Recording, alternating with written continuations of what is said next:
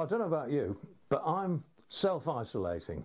There's coronavirus raging out in the streets. I'm in the country here, but even so, we're taking no chances. My wife and I have been locked into the house for 10 days. We take occasional strolls outside to look at the sunshine and look after the garden. I'm working on my articles, but basically that's it. And I can't get at my boat, which is locked in Denmark. So no sailing, and I expect you're in the same position. So listen, what are we going to talk about? Well, I've been thinking about this, and there's one subject that some gentleman wrote to me about on my YouTube channel recently. He said, listen, he said, why don't you put a video up there about seasickness? You must know something about that. Well, I've got to tell you, mates, I do. I know a lot about seasickness. When I was a young man, I had it really badly. And I'm here to tell you that there's no shame in it. Nelson himself was seasick. He was seasick in Spithead while he was waiting to go to sea on his first voyage. And when I was a young chap, I used to be terribly seasick. I can remember one time going out of the Needles in the little Baltic trader that I was on, a 90-ton trading ketch, with my shipmate John. And we were working on the Peak Halliard as we went out past the Needles. It was February and it was pitch dark and it was a horrible night. And the light of the lighthouse was lighting us up. It was red as we went past it and we looked lurid. And we were pumping up the Peak Halliard. I was on the pin and he was doing the pumping. And as he did a big heave, I just said, John, I can't cope anymore. I'm going to have to be sick. Just hold this turn, will you? And I handed him the turn. He hung on and I threw up over the side, big time. And I felt a bit better after that, so I grabbed my turn and we pumped up the sail, and that was the end of that. Away we went into the night. But, you know, I felt absolutely awful. So I'm very, very sympathetic. The interesting thing is, as I've got older, the seasickness has got less and less and less. It's tailed away. And now, at my age, I'm really not seasick at all. I might occasionally feel slightly queasy if I'm down below peering at a chart for longer than I should be, when I really ought to be out on deck keeping watch. But, you know, it's surprising how it's gone. My wife will tell you the same thing. Ros has had it too. Ros used to be terribly seasick. I remember going down from the Canaries once. We were bound for South America, going down towards the line, and we were taking the northeast trades right on the beam. It was brutal. Little boat, 32-footer. We were falling off the waves, getting beaten up.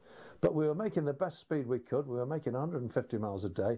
And she was just sick as a rat. She was so seasick. In fact, she wrote in the logbook, there was a chick who was so sick she couldn't even eat a sick bick. And that was the state of her. And that went on for 3 days. But that was the magic of it. You see, after 3 days, she got better. And when I was a young chap on the old Baltic trader and the other vessels I had, including my own boats on my first ocean cruises, 3 days would do it. Suddenly, on the 3rd day, well, you wake up to go on watch and you realise you're not wishing you were dead anymore. You fancy your breakfast. You go out, the sun's shining and it's not a bad day. And you're ready to go. You're a new man. And that's what will happen. It's just a matter of waiting for it. And if you're not on an ocean voyage, if you're just having a coastal trip, I'm afraid that's probably not going to happen. However, if you're sailing every day and you keep it up for a week or so, you'll probably find that after a week it's gone. Or at least it's backed off quite a lot. So, what are you going to do about it if you are seasick? Well, there are remedies out there.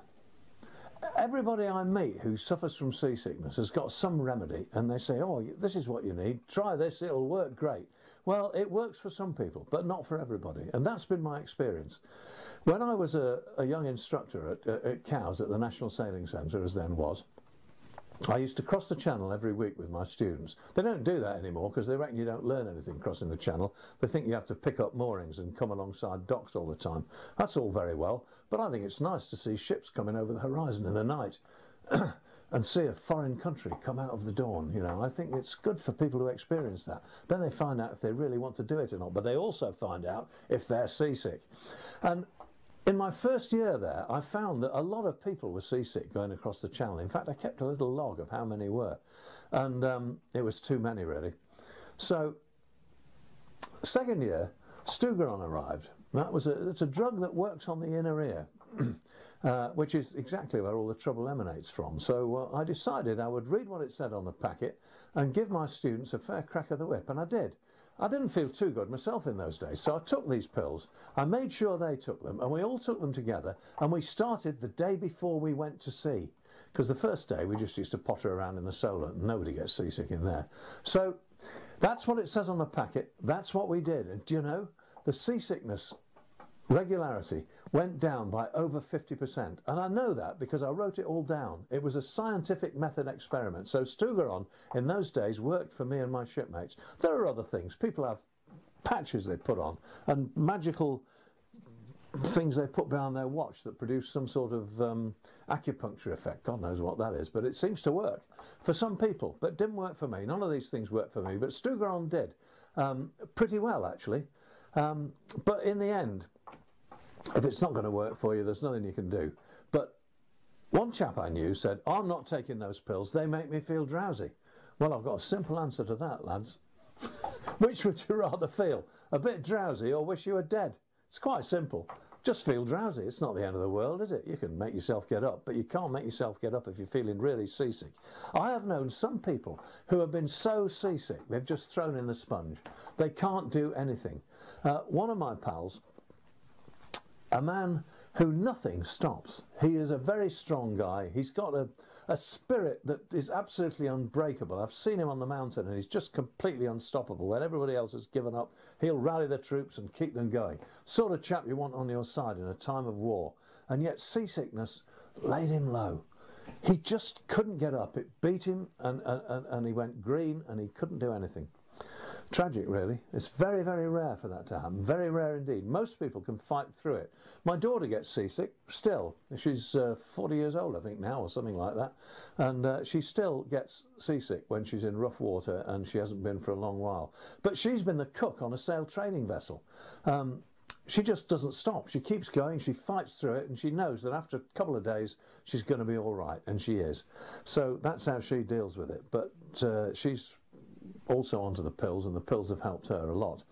So if you're actually seasick when you're on the boat and you've had the pills or you haven't, or whatever your situation is, but you're wishing you weren't there, how do you deal with it?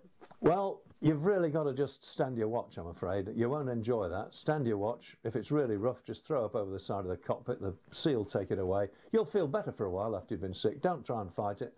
But the really important thing comes when you go off watch. Here's the trick. Don't say, oh, I'm better on deck. I'm not going down below. I'll be sick if I go below. Well, you might be, but you've been sick on deck anyway. The trick is to think about what you're going to do. Get yourself all psyched up.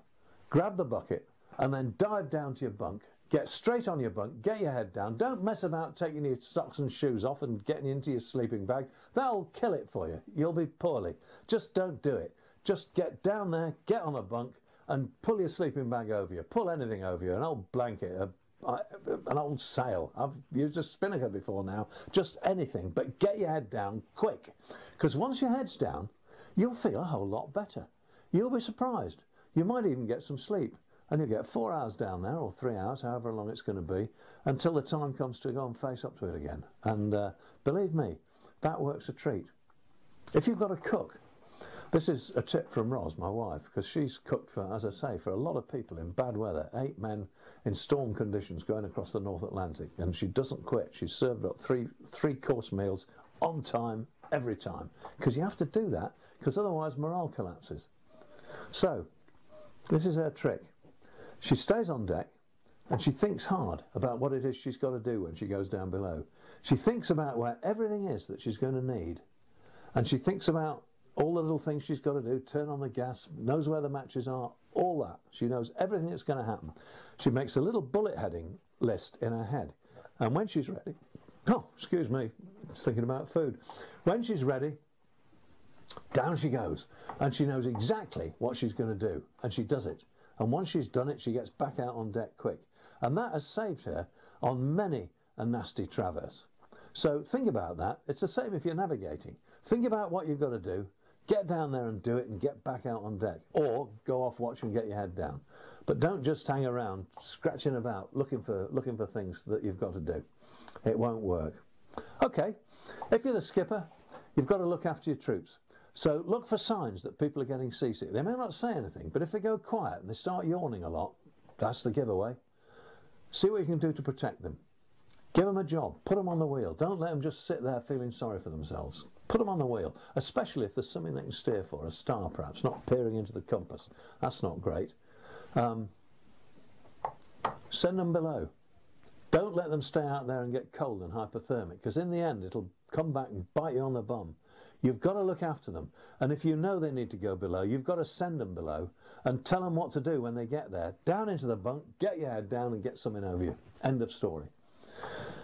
Put them in a good bunk. Don't, for goodness sake, send them to a bunk forward of the mast. The best bunks in my boat are in the saloon. They're very low down and they've got big lee cloths so you can fall into that and get your head on a pillow and you're sorted. There's another good berth aft.